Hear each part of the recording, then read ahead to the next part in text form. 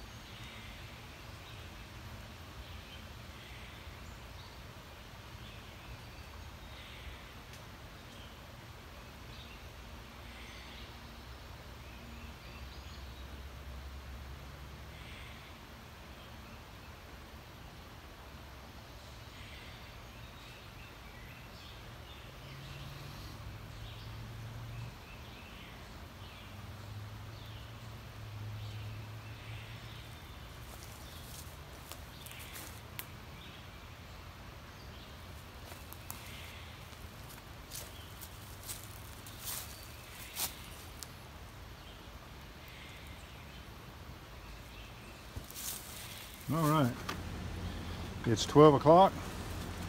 The sun is directly overhead. See if we can get this to lay back enough. Yeah, that should do it. Always wear your shades when doing solar experiments. Sorry about that air conditioner. This time of the year, you're just gonna have to put up with it. Now, the challenge with the sun being directly overhead is I can't see the focal point on the bottom. So I gotta kind of judge. If I do it right, this will burst into flames on its own. So let's just see.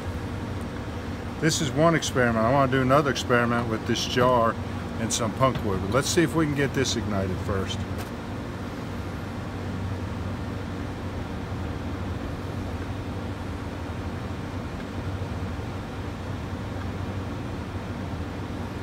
And we have to do all this before the phone overheats and cuts off.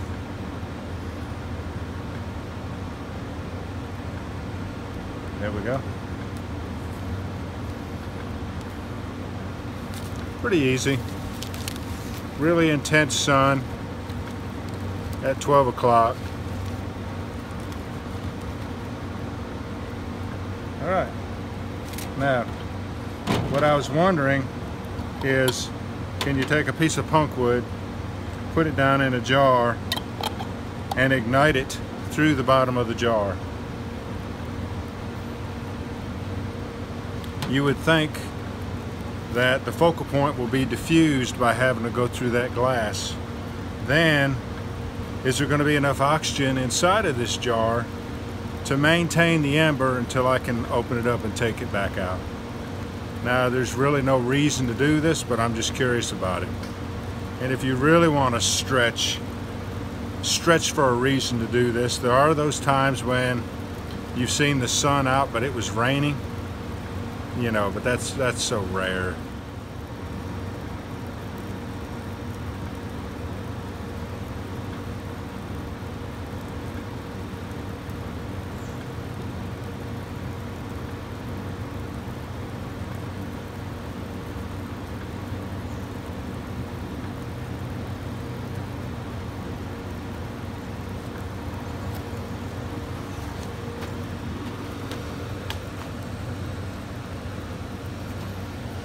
Let's see if it maintained the ember.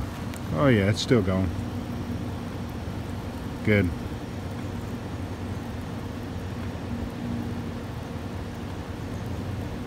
And then that'll ignite another piece of newspaper. That's kind of interesting.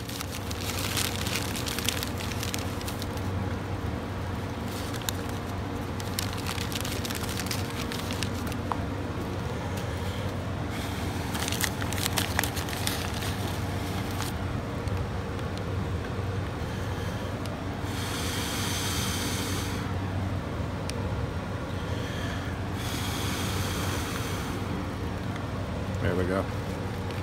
All right. Another couple hours. Well, I think it's about 12:30 right now.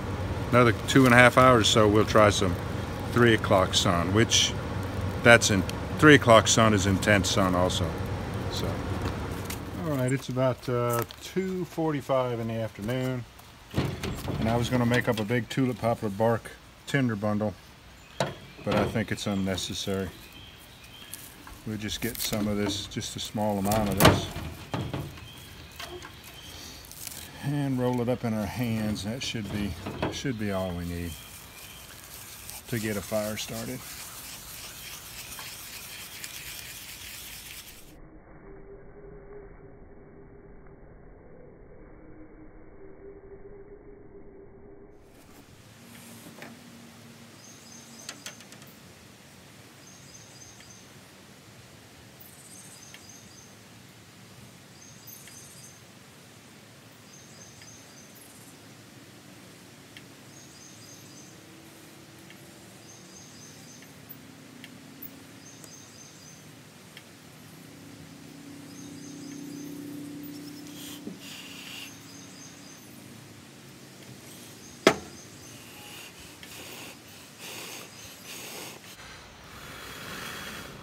There we go.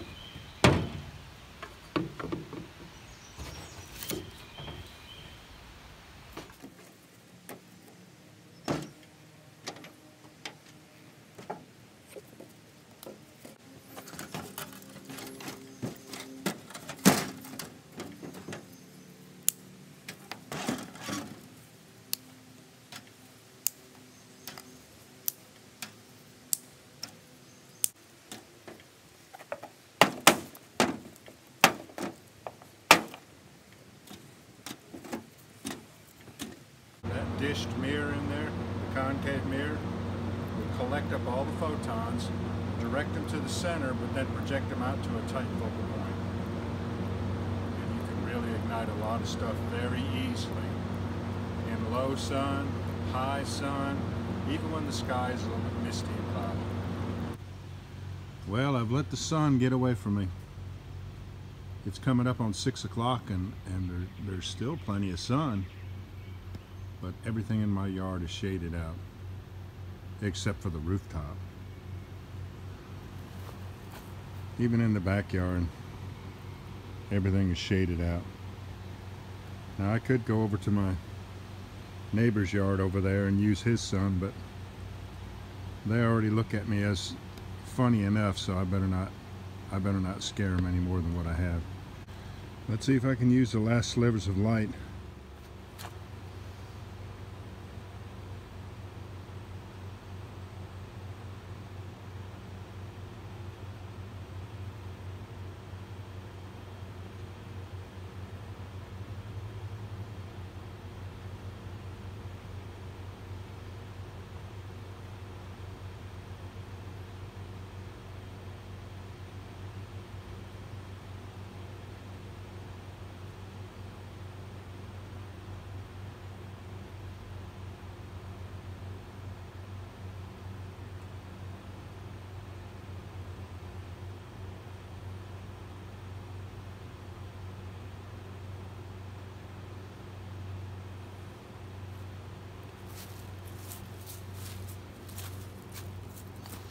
I was wondering for a while there, the shadows of leaves and branches kept getting in the way of the sunlight. Well, good. We haven't used any leaves today. Let's try some of those. So,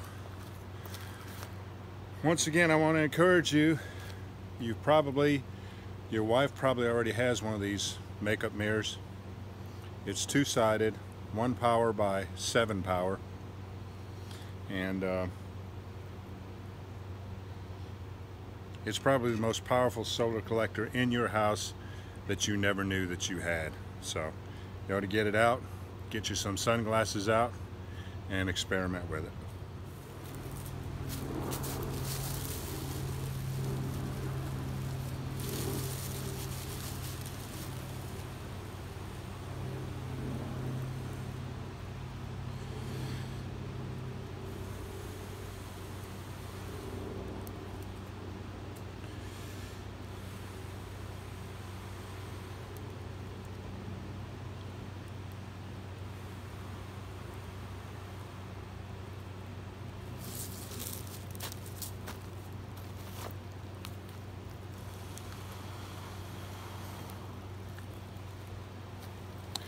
right, y'all. Thanks for joining me on this one. We'll catch you on the next one.